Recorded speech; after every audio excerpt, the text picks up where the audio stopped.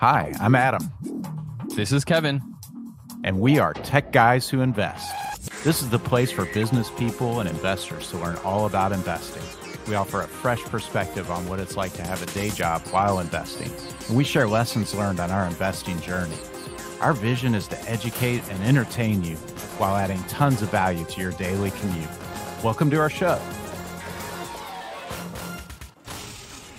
Welcome to this week's episode of the Tech Guys Who Invest podcast, where each week we teach you how to invest wisely and safely.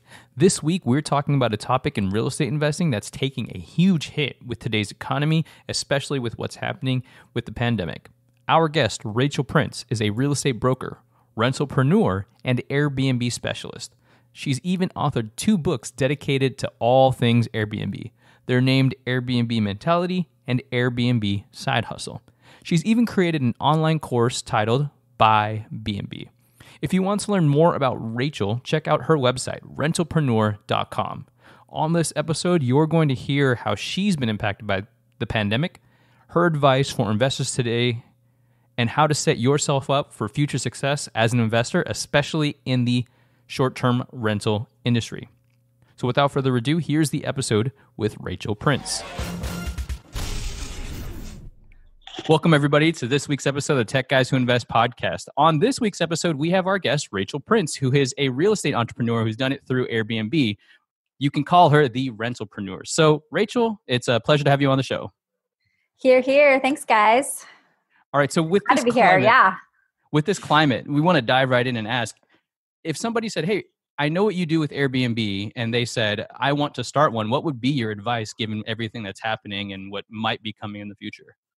Right. And so when we say what's happened, well, somebody listening to this podcast at a random time on your website might not understand what that random or the pandemic is. And we're talking about COVID-19. And I think a lot of us in the various markets and industries are kind of coming to that place where we're like, pre-COVID or post-COVID. So Right. Those are kind of and then during this whole episode, I think that's the conversation that I'm having is, look, I just had a conversation with an investor today.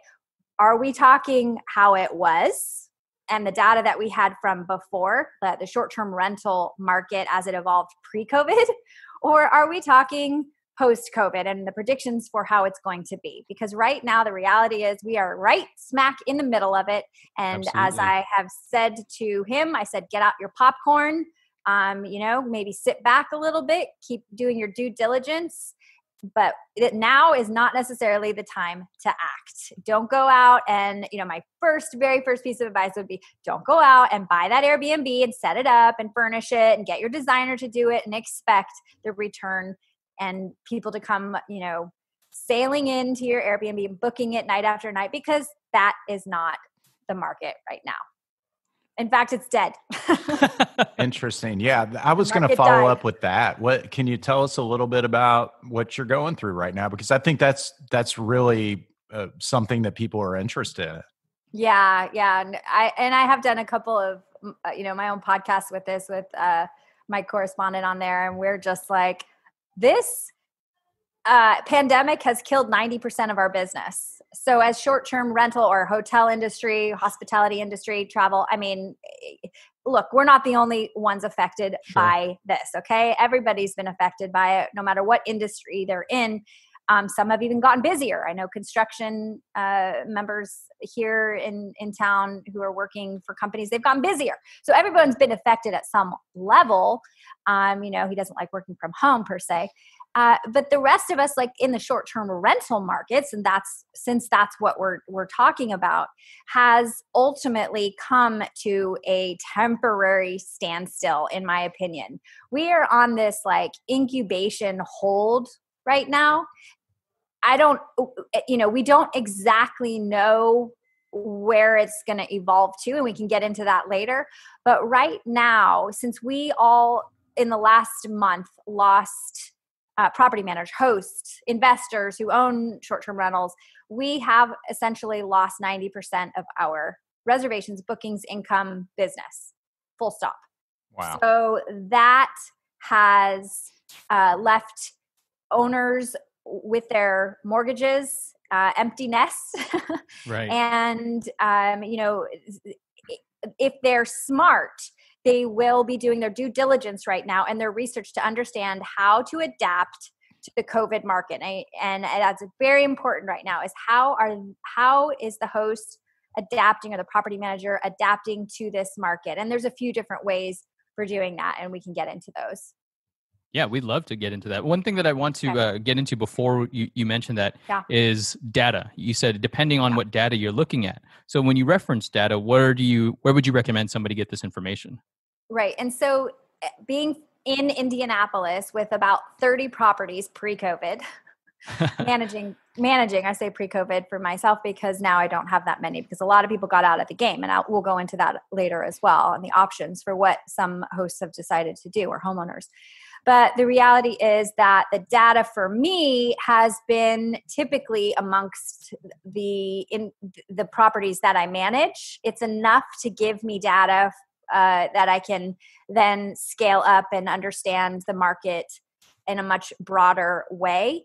I also have other property managers in the market that are essentially doing the same thing. So we share data and we understand, what's really happening. Now, just before the global pandemic essentially shut down the entire world, and especially the United States, and the travel bans were put on, I did it's kind of funny because I did a little interview with Fox TV, and they didn't mention anything about COVID. At that time, they weren't really yet admitting to it. But right. I said, it is Indianapolis. We are coming into our busy season. We've got the NCAAs, the Big Ten, and we have about 1,500 listings here in Indianapolis, which is oversaturated in my opinion, over the last few years. But we are looking at 600 available units for the weekend. That was kind of the Fox interview, right? And if we have 600 available units on a weekend with the NCAA, and you've got 1,500 listings in Indianapolis, does that tell you something about the data in the market? Yes. Absolutely. That is saying that we are oversaturated. We don't have enough traffic or travelers to fill all those units. We are oversaturated. Alert. There is a problem. And so that's what I was discussing. And that's where I was coming to this place in my mind, like, I'm going to have the conversation with the owners of these houses. Like, over the last 6 months, the profits and the proceeds have not been there. We've got a problem. And then I didn't have to have that conversation because the whole world crashed. So we had other problems. We had bigger problems. Yeah. So, Rachel, you mentioned the owners there, and we know that you're the maven of Airbnb, right? So, tell us a little bit about my tooth your sparkles. Tell us a little bit about your business model there. Do you own them also, or how does that all work? Yeah, I think that's a good way to preface, how I'm looking at this data. These are properties that I manage from investors. I do have a couple of my own properties here in Indianapolis. Having moved from Denver, Colorado 3 years ago because I was at a Fortune Builders conference, and because Fan Merrill was investing here, and because I had a wholesaler who sent me some data that Indy was kind of, one of the up and comings, especially for the real estate market, I made an executive decision to move here and get invested and, get in on some of those $80,000 houses. I mean, that was a lot for some of the people here who've been buying houses for $15,000 and $40,000. But for me, $80,000 was a steal coming from Denver, which was at the peak of its market, right? So moving here and realizing, that this market had potential, and then ultimately over just a short period of time, 3 years, watching it go from, to maybe 4 times the return on our short-term rental returns and profits, to dwindling down to, less, just about market rent Wow. returns. So 6%, 8% cap rate, maybe seeing a couple hundred a month in profits. It wasn't, it was hard for the owners to justify it. And I apologize. I don't remember where we were going with that question, but I think you were talking about market. Yeah, and just your business model. The business model within what you it. do. Right. Yeah. Okay. So coming back to that, good that you guys keep me on track. Yeah. So with my business model, it started from just me buying my own property to renting out my house and going and living. I had done a bunch of YouTube videos on Airbnb, so I had a bunch of travel credit saved up. So I would go stay at other places and travel around while I was renting out my house, getting back on my feet, because I put everything I had into that one house. And then as I got back on my feet, I manifested and called in these big clients, and I was able to manage their property for 20%. But as I became more automated with my systems and operations, I realized I didn't need 20% anymore. So I was able to reduce that to about 10 to 15%, 10 for my luxury units, right? That are bringing in 2,600 or, 800 to 2,600 in a weekend, right? Mm-hmm. I could reduce those to 10%, but typically I was offering and able to scale my business quickly and get a lot of new hosts and homeowners on board for my property management company. Because my rates were competitive, and I had my systems down. I had automations in place, and that helped me scale very quickly. So I would say, anyone looking to get into this game, if you want to scale it, you really have to understand, because it's active income, you've got to have that stuff in place. And I will mention those later, because I know we were going to talk about some of the software or tips that I recommend. That's great. Awesome. And we will definitely get to that later, Yes, especially the technology I know. So part. much good stuff. You guys keep listening. So you mentioned you were managing these properties for your clients. What are the other ways that people typically get involved with Airbnb? Stumbling. They stumble on it. Maybe, I think a lot of times it happens where literally there might not be any hotels available, or the type of property that a guest or traveler is looking for isn't available in a hotel. So they're looking for particular types of amenities, or different cities, or off the beaten path. And so they stumble into it. They find an Airbnb that inspires them. And then they have a calling and feel like they, maybe want to get into this line of business. The other way would be investors. They want to expand their portfolio, diversify.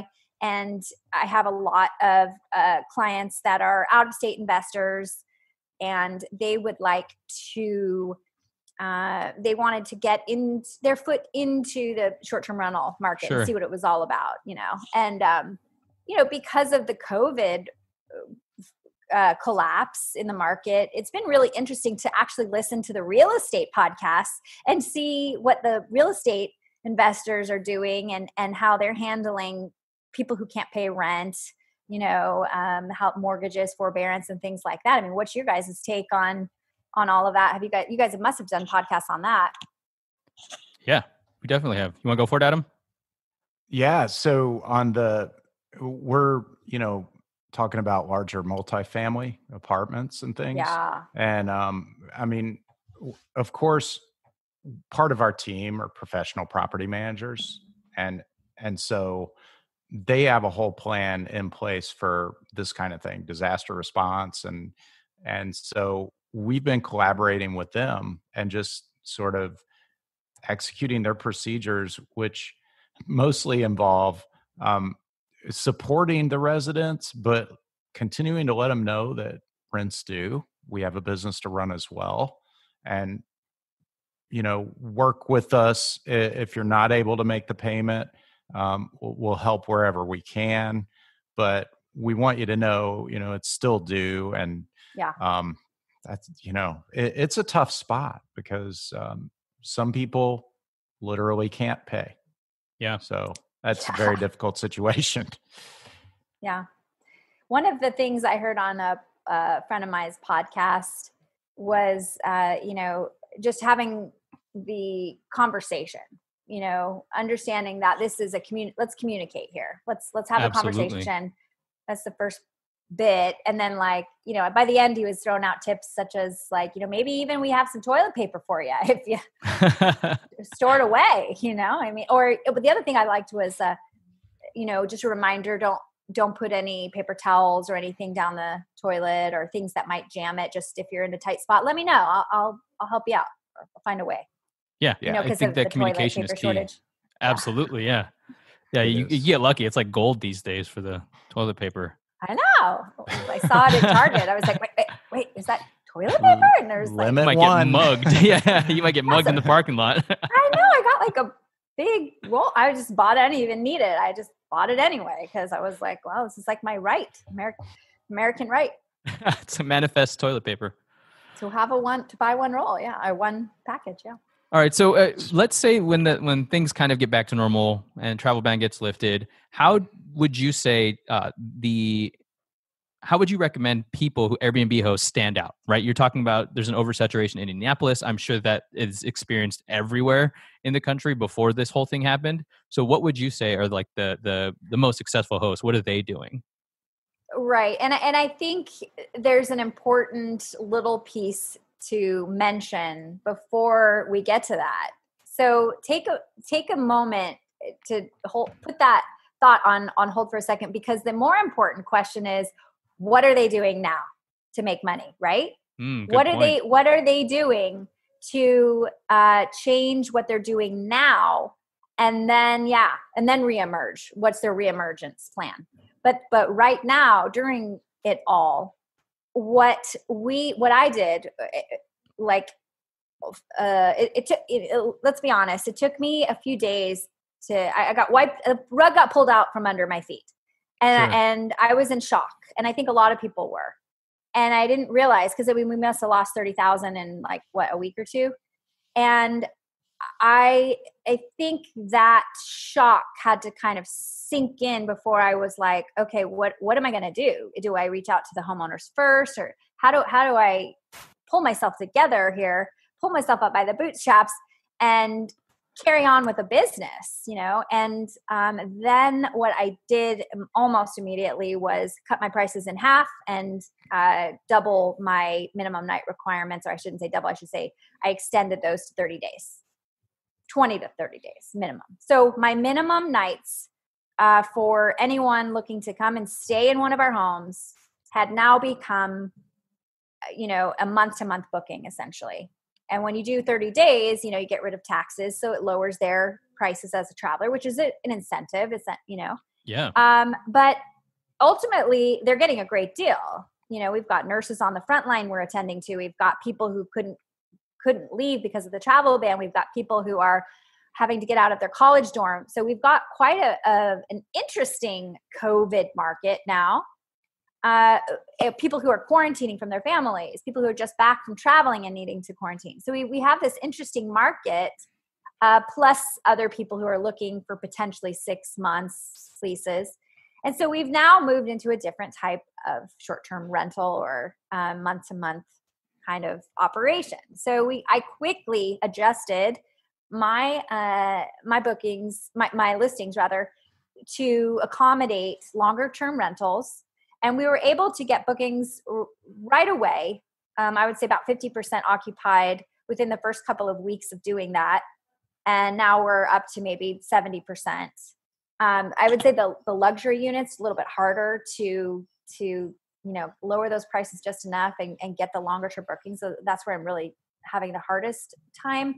But for all the others, the single family dwellings, the 2 to 4 bedrooms, the small 1-bedroom condos or efficiency units are having a much easier time. Granted, their mortgages and utilities and just overall monthly expenses are less. And so I think that helps, because now we're looking at, the owner's looking at, well, when they would pay, say $1,100 for utilities and expenses, they're now getting $1,400, let's just say. Mm-hmm. So, we started to shift to that type of model.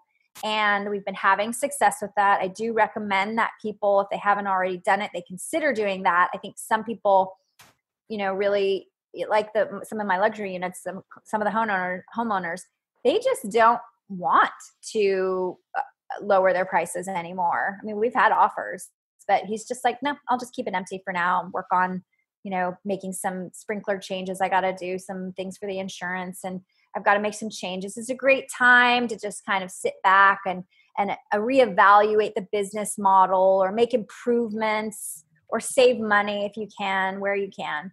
But for the rest that really want to still do business and be open during this time, you've got to adjust and adapt to the type of model of travelers that we have right now. And that's generally month long. I mean, we had some people who didn't want to risk, they had plumbing issues and stuff. Right. And so they had like 2-week long bookings for their whole family. But otherwise it's a lot of locals. Locals are booking, and it's very interesting. So the predecessor to, what people are going to do in the future and what the market. Yeah, that's pretty interesting to hear. That was one of my questions that you kind of answered there about, are you still renting these? Are people still buying them? So it's interesting to hear that they are. And the question I really want to ask is a little different. It's more around being an entrepreneur and also being an investor. And, Kevin and I talk a lot about mindset, and I think it'd be easy for someone to kind of let this get them down. And so it's interesting to hear that you came up with some creative options and figured that out. And, it'd be great to hear your sort of how you did that, almost like what was your thought process, or what's your attitude? That's why they call me the maven of Airbnb, guys.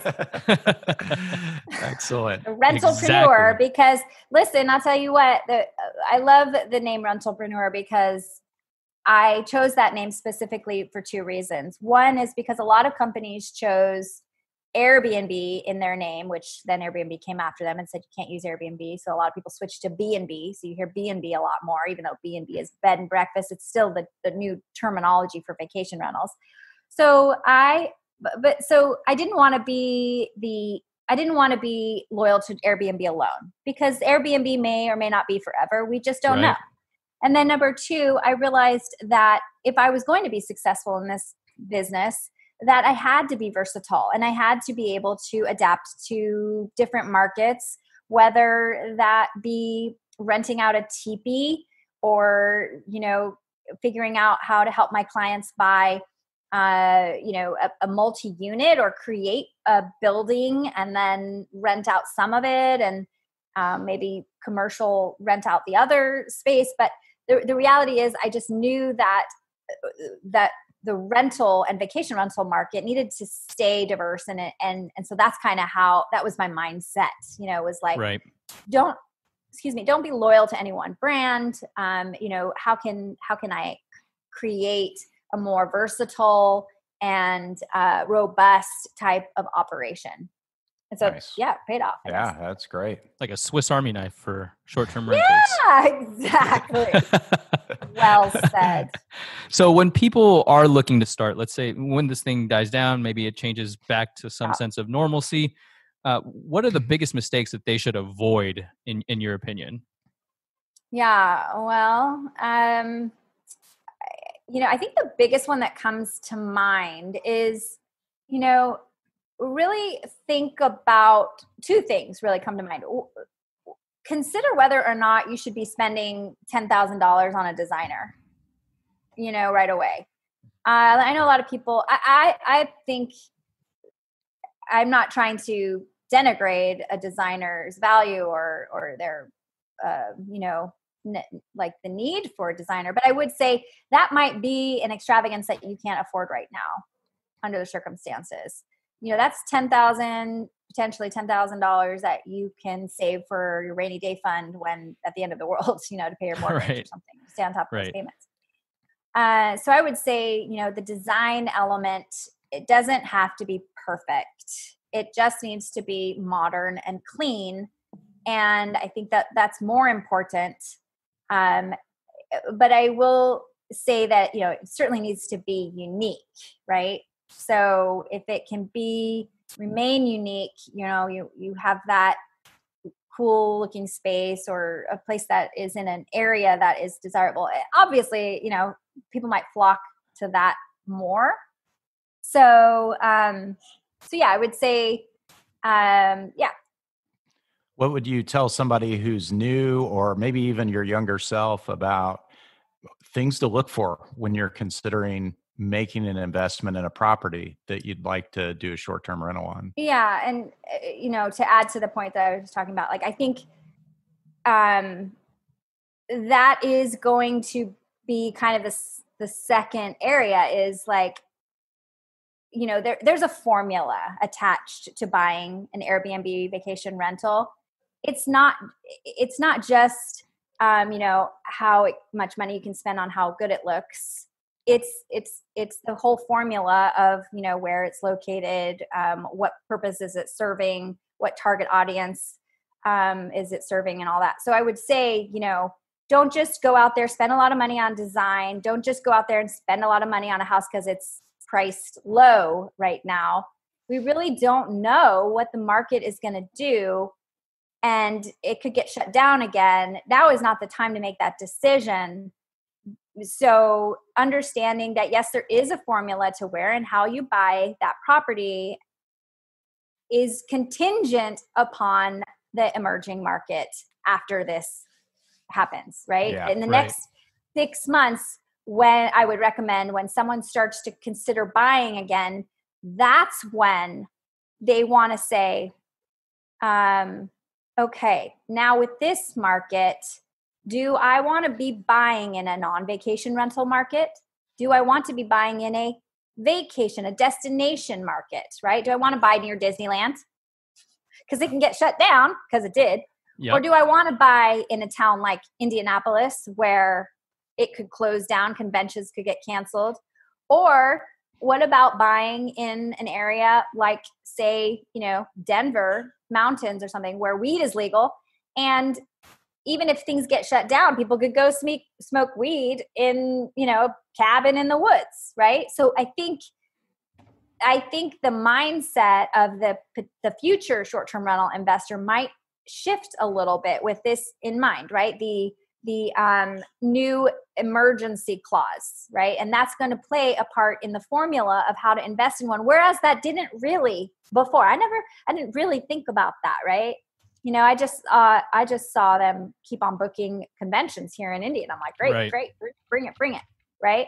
But at some point, we all kind of stopped and are realizing, like, there's kind of a new formula emerging, and we all have to realize that the economy can shut down and we're leveraged high, and what are we going to do? What's our game plan? So I think this is a great time to start for a lot of hosts to investigate, well, what is your game plan? What do you want? What kind of property or short-term rental do you want, and who do you want to attract into it? Oh, that's a good one. You mentioned who do you want to attract? And before we dive into that particular question about figuring that out, you mentioned the emergency clause. Can you tell us a little bit more about that and define what that is for people?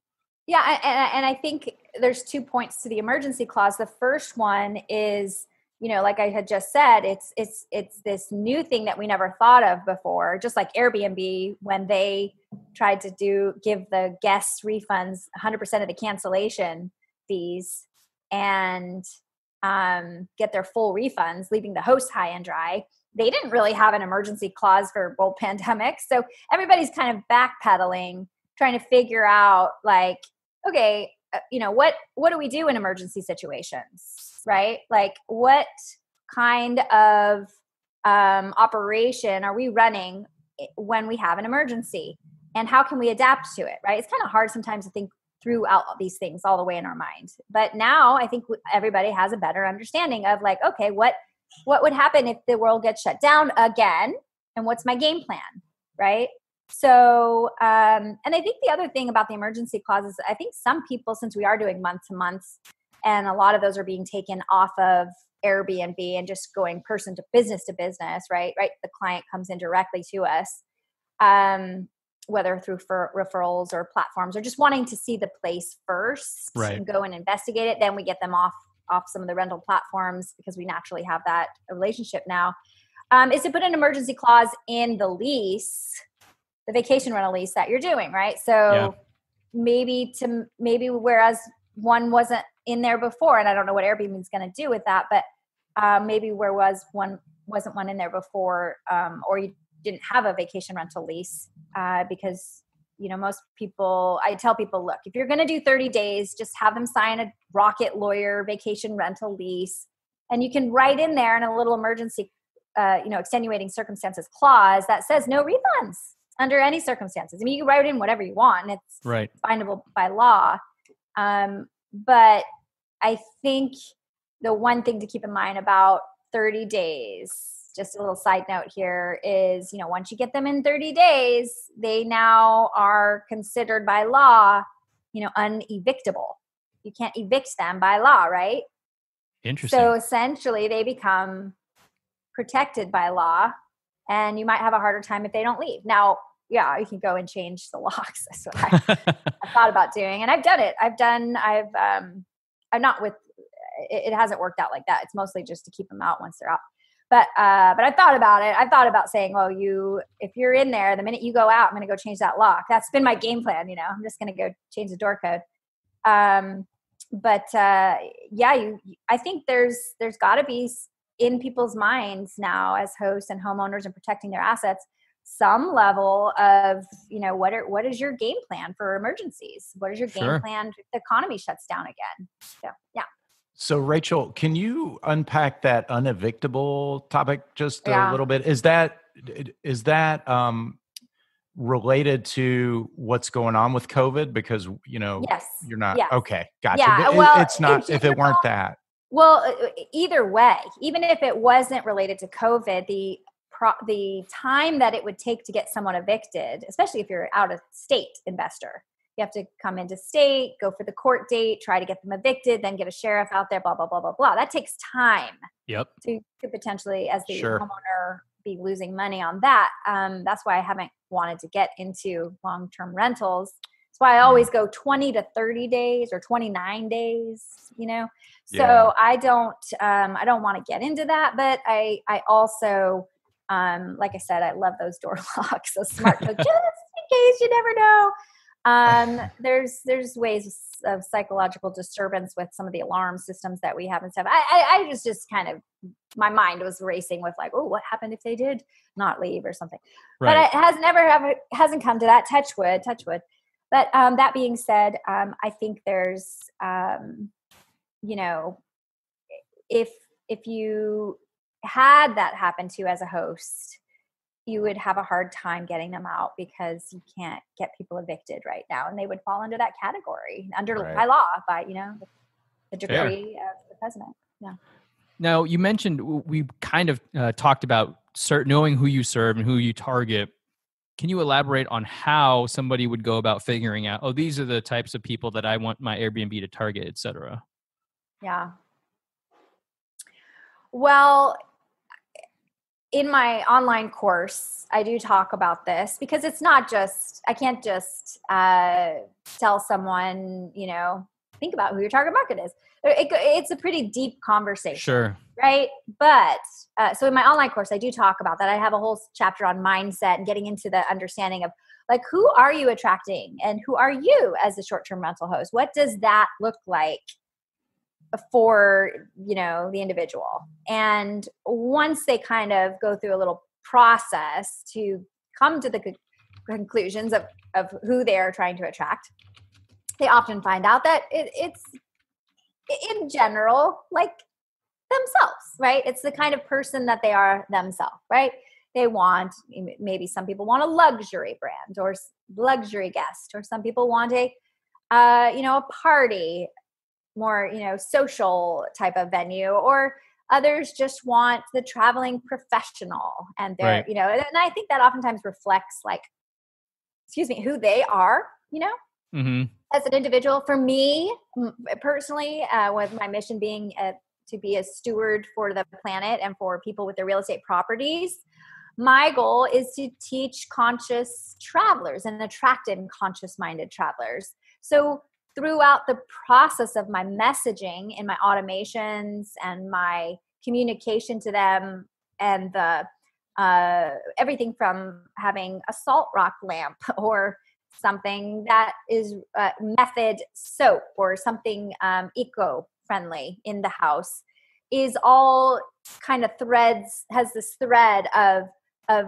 conscious-minded traveler, and what goes along with teaching them and coaching them and helping them understand, if they're not homeowners, how do you respect a home? How do you respect the cleaners that are coming in to clean up after you? And what are your duties and obligations as a conscious-minded traveler? The leave no trace and leave it better than you found it principles. And I think once people, I've hosted almost 5,000 guests overall. And I would say that, it's a process. Sure. It's a process. I think I'm doing my fair share to ultimately give back to the community, to say, it's my contribution, if you will, to just absolutely help the planet a little bit, where I can. Yeah, That's great. Fantastic. Now, one thing that we wanted to also ask is, let's say a busy professional is looking to diversify their portfolio as far as investments. What would you say to them would be the advantages of investing in Airbnbs? Yeah, well, I think before that conversation, because a lot of people come to me now and say, I want to invest in Indianapolis, and, when this is done, can I come to you and this and that? And I think before that, I'm telling them, let's have that conversation later, because more importantly, I would like them to go back to the drawing board and really analyze, what is it that they're trying to get out of this? Is it purely financial? Because I don't know if, at least in some markets, especially when they're highly saturated and there's too much inventory. I don't know if that's going to be the right setup for them anymore. I have to understand about them and understand, are you in it for just the return, or are you looking to preserve your asset, so that your house is kept in good condition? Because we can really work on that. We can get you a nice, healthy return. Maybe it's not, 4 times anymore the amount, but it's your place is going to be respected. It'll be cleaned regularly. It will be well kept. You will preserve it for the long-term appreciation. You will have a solid flow of bookings and people in and out. Is that worth it to you? Or maybe are they looking for something really creative and just so unique? I think for me, that's what interests me now. I don't want to just have another house with an Airbnb. I want to really do my next project. I'm looking to do something, really cool and maybe more off the beaten path. Something, makes sense. And mix it up between long months to months and the short term, just to protect it. Yeah, I like what you were saying in there, really about knowing what your goals are and then aligning to those. It makes total sense. And Kevin and I talk about that a lot for establishing your investor identity. So that's right in line with what we say. That's great. So we wouldn't be the tech guys who invest if we didn't ask you about technology. Yes. All right. So Rachel, tell us what a cool piece of technology you've encountered in the Airbnb spaces. Yeah. And I will say this, that my parents don't call me electronica for nothing.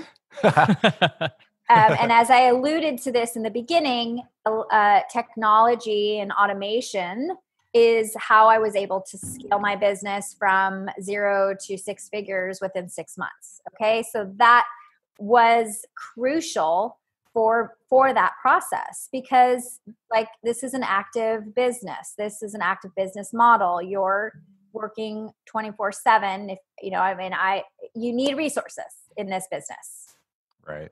So one of the things that it may or may not be considered technology, I consider it technology, is if you have over 5 properties, maybe even over 3, but just it depends on the person. but you need an answering service. You need Okay. to have an answering service to save you, because you cannot be on call 24/7. We Right. need that time off. One thing about the COVID world has taught us is that we need time to breathe. We need time to relax and recover and recuperate while, everything still keeps going. You can't be taking those calls at midnight to find where the iron is or the hot water's not working. No, these are first world problems. They can wait till the morning. Or if you have an answering service that's 24/7, and it's very affordable. Okay. It was actually one of the first things I cut because I didn't need it in the COVID world. However, it was also one of the most affordable things, for all my properties. I was able to do it for under $200 a month, almost 100. Yeah. So Yeah, that's cool. I like that because it's unique. I mean, that's not something we hear from everyone. So pretty Absolutely. neat. If you're a real estate investor, as a property manager, you could still have an answering service. Let's say you have 100 doors, you could still have an answering service. It's incredible. They only call you or text you, in emergencies. Otherwise, they email you. And to me, it is a lifesaver, game changer. Awesome. Yeah, and the other thing is you. Again, with a couple properties, I would do one property with it, but I would have a channel management system, automation messaging system, a channel manager, and a property management software system in place, not only to push your data to different channels like VRBO and HomeAway and Flipkey and Travelocity and Expedia and Airbnb, but also to create automations in your tasks to your cleaners, messages to your guests, and have a multi-calendar that is easy to change. I was trying to explain it today, and I do recommend. I was using your Porter, but it was so glitchy. I finally just had to give up on it. I tried for years, and I love them. I love you guys, but hey, I'm sorry. I've now switched over to HostAway. HostAway is the property management software and channel manager that I now am using. I just got set up. It's a great time to switch over your automations right now because we got so much downtime. So this is a great time to do that. And so I did. I've been doing that and a little, working out the bugs.